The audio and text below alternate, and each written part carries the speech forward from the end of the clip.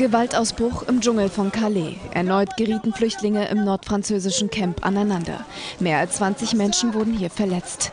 Notunterkünfte gingen in Flammen auf, auch Schüsse fielen. Einige der Beteiligten kamen mit Stichverletzungen ins Krankenhaus. Die Polizei setzte Tränengas ein, um die Randalierer voneinander zu trennen.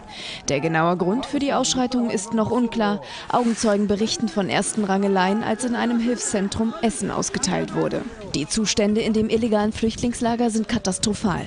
4000 Menschen warten dort auf die Ausreise nach Großbritannien.